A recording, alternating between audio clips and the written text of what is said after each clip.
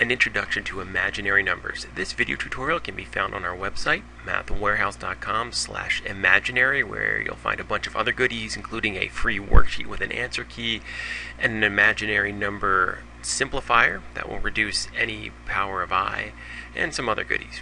Okay, the tutorial is going to follow these 4 steps. First, I'm going to give a brief overview of imaginary numbers, what they are. Then we're going to look at how you could simplify powers of I. We should, by the end of this, easily be able to simplify I to any power. And then how do we simplify pure imaginary numbers? And by that I mean something like this.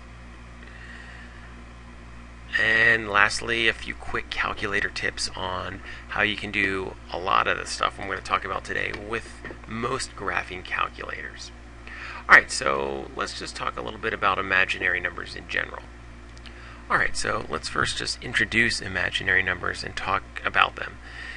The imaginary number I is defined to be the square root of -1. That is I. And imaginary numbers in general look things like this. They look like the square root of -3, or they look like the square root of -125. You'll also see imaginary numbers written like this: 3i, 4i. Right? So, something that we're going to learn later is how we can simplify things like this. Before we do that, let's just look at what happens when we define I to be the square root of -1.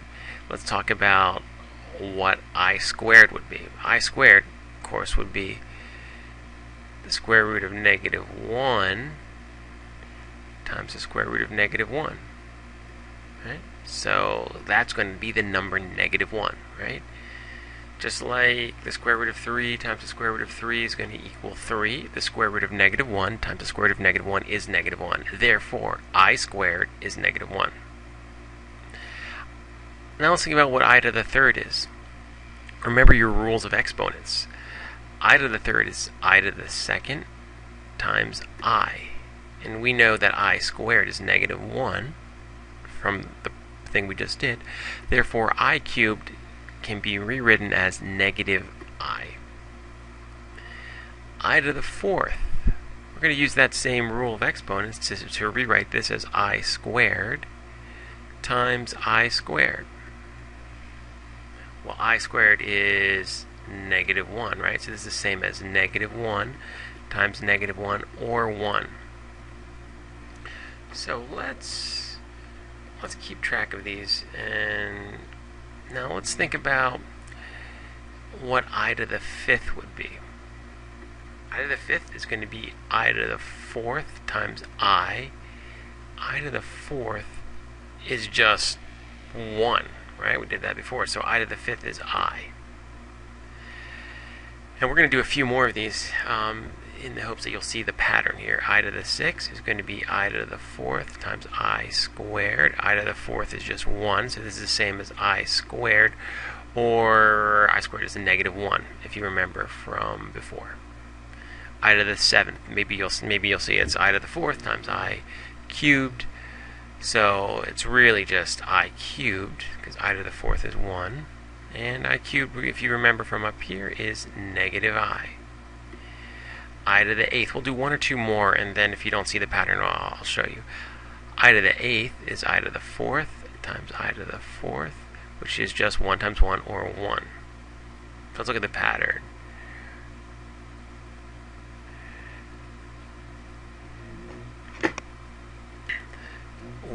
Here's the pattern. We have I, -1, -I, 1, and the pattern repeats. I is the same as this one, -1 is the same as that, -I, 1. So I bet you can figure out that I to the ninth, if this pattern holds true, you should know what it is. And let's rewrite it as I to the fourth times I to the fourth times I, or 1 times 1 times I, right? Just like this. The next one should become -1. Let's just walk through 3 more, and then we'll go over the general formula. I to the 10th is going to be I to the 4th times I to the 4th. I'll just quote it. I squared, and I squared is -1. I to the 11th is I to the 4th. I'll write it all out. Times I to the 4th times I cubed. If you remember I cubed, it's -I. And I won't do it, but you can trust me, or you can do it yourself to see that I to the 12th will also be 1. So the pattern is, the pattern goes as follows. Let's rewrite it in red. I, -1, -I, 1. I, -1, -I, 1. And you guessed it again, we have I, -1, -I, 1. And if we did I to the 13th, you can probably figure out what that is. So what are we doing? What's the general rule? Like if I gave you I to the 15th, or a giant number like I to the 150 even, we should be able to soon have a rule that will tell us exactly what that equals. And there is a rule. The rule is based off of the multiples of 4. You may notice that this is every 4, and the power of the exponent. Let's think about what happens if you take 4 into 5, and we think about the remainder. 5 divided by 4 is 1, but the important thing is it has a remainder. So in blue, I'm going to write the remainders. In blue, when you do 4 into 5, you get a remainder of 1. When you take 4 into 6, you get a remainder of 2. When you take 4 into 7, a remainder of 3. 4 into 8, you get a remainder of 0. Right? When you take, and we'll explain what the purpose of the remainders in a minute, but let's look at the pattern, make sure that we see the pattern involving the remainders. You take 4 into 9, you're going to get a remainder of 1. Right? 4 goes into 9 twice, but all we care about is the remainder of 1. 4 into 10 will give us a remainder of 2. 4 into 11, remainder of 3. 4 into 12, a remainder of 0. So notice, the way that we could figure out what I to the 50th is, we could really just say, oh, take 150 and divide that by 4, and you will get, if you take 4 into 150, you're going to get 37, and that's going to give you a remainder of 2. Right? It'll give you a remainder of 2. So I to the 50th is the same as I squared. I squared is -1. Right? So just to try to put the pattern together, I to any power is exactly the same as that power if you divide it by 4 and you only care about the remainder. And if you look at it, it worked in this pattern here. I to the 7th, divide that by 4, you have a remainder of 3. I to the 7th is the same as I to the 3rd, which is -I. So let's now practice some problems with this rule. Let's simplify these 3 powers of I to the 16th, I to the 21st, I to the 24th, and maybe we'll do some other practice. So remember, the rule is divide the exponent by 4, and all that you care about is this remainder. And I to the 16th is exactly the same as I to the 0. I to the 0 is 1. Remember, anything to the 0 is 1. I to the 21st, you know the deal. Take 4 into 21. All that we care about is the remainder. And I to the 21st is the same as I to the 1st. So I to the 21st is I. I to the 124th, you know it. Take 4 into 124. You can probably see that this is going to go in there evenly. And it'll be a remainder of 0, I to the 0, or 1. Okay, let's try 2 more problems so that we get some other powers of I in there. I to the 27th, just take 4 into 27. And again, all we care about is that remainder. Therefore, I to the 27th is equivalent to I to the 3rd. Now, you have to remember I to the 3rd ends up being I squared times I, and I squared is -1. You do just need to know that, you really just kind of have to know or be able to derive the fact that I to the 0 is 1. I squared is -1. I to the 1st is obviously I. I cubed is -I. Right? You do need to know this. And if you can just remember that I is a square root of -1, these other things can be derived from the stuff we did at the beginning. Alright, so I to the 31st, you know the deal. Just take 4 into 31, and you get a remainder of 3, or I to the 3rd, which is -I. Okay, that is how you simplify powers of I.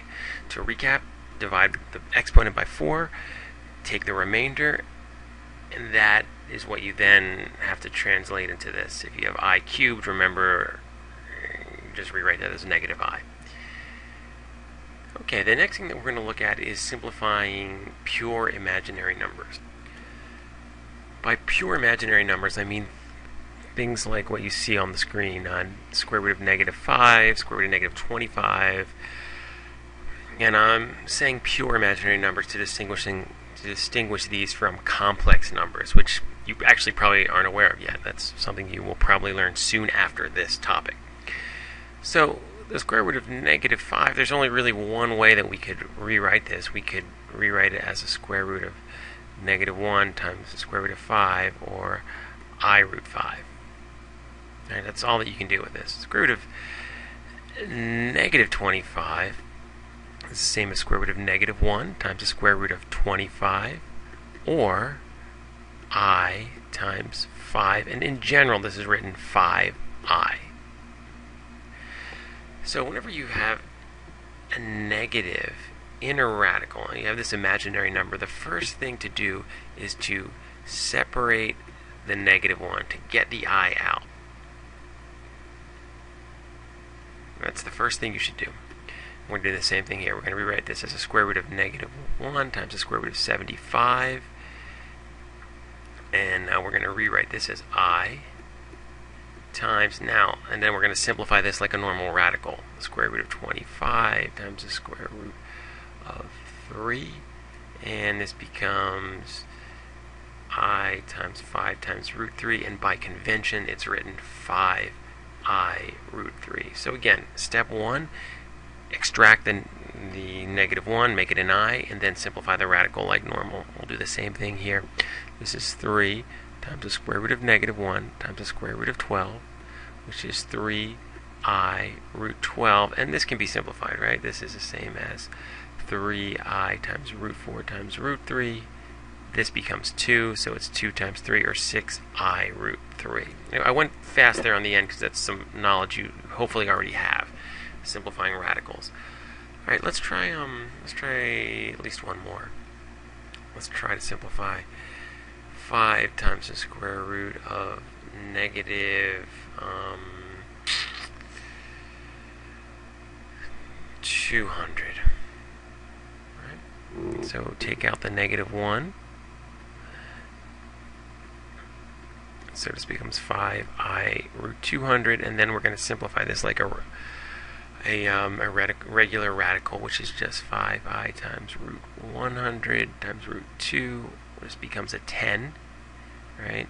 Root 100 is 10, so it's 50I root 2. Alright, so just a recap. When you are simplifying pure imaginary numbers like these, your first job is to extract the -1 and then simplify it like normal. Right, the last thing I wanted to just bring up is some things that many people don't realize about their graphing calculators. Most graphing calculators, like the TI-84, and I'm pretty sure the 83, and I'm sure the 89, allow you to work with imaginary numbers. Unfortunately, I don't have an emulator to pop up on the screen, so I'm just going to kind of orally tell you real fast some ways that you could use your calculator to help you. Click on the Mode button TI, and there should be a part that says real A plus BI, and then there's another thing to the right that we don't care about. What you want to do is highlight this, right, and then hit enter. Once you've done that, you can now, that I is what we've been working with. This is the I we've been dealing with. Once you are in this mode, you can then find I on your calculator's pad. For the TI-84 Plus, it's above the period on the bottom there. So if you hit second dot, you're going to see an I on the calculator screen. And then you can say, like, what is I to the 7th, and it will actually simplify it for you. All right, you don't want to rely on your calculator too much, because as soon as the power, like if you wanted to simplify the I to the, like, some large power in your calculator, you're going to get rounding error, so it's not reliable. But it is kind of neat that your calculator actually does have a A plus BI mode where you can deal with imaginary numbers. Alright, that's it for this tutorial. Remember, you can see, you can get some free, other free goodies on our website, mathwarehouse.com/imaginary. Alright, thanks a lot.